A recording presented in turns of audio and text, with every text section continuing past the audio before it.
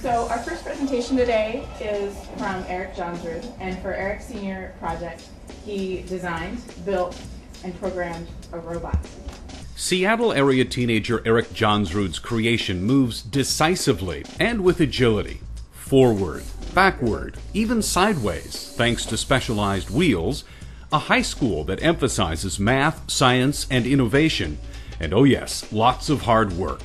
When I saw the robot go sliding left to right using my mechanism wheels, that was the highlight of my robot. I was basically jumping up and down because I had designed and built those mechanism wheels.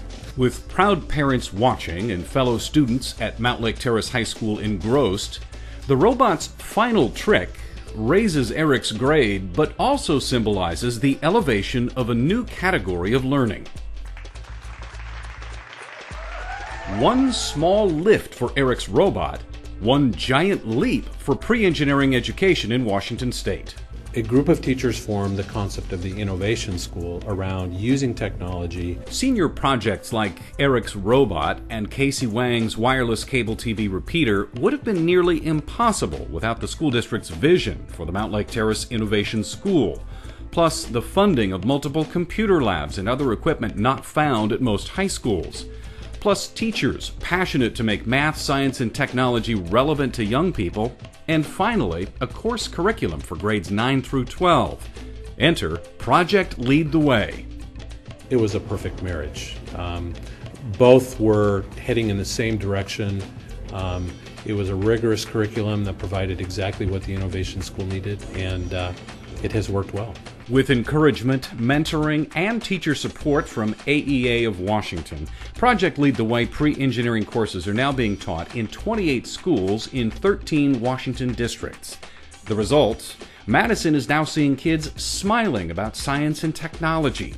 AEA board member Daniela Pierce hopes her company will soon have more local engineering grads to recruit. It is a way to capture the young minds at a very early age and really form them and get them interested in science and art and combination of left and right brain. If you don't invest in the future, you won't have a future, and those young minds are our future. Engineering teacher Craig Devine and his students have discovered that future engineers don't have to change their personality or fit a certain mold. And I think of Chloe, or I think of Renee, or I think of other students who all of a sudden are really enjoying this kind of technically oriented thing, and they have all kinds of roles. They're not necessarily the ones who are cutting or building or grinding or shaping the parts, but they might be people forming the strategy for how we actually operate or program the robot.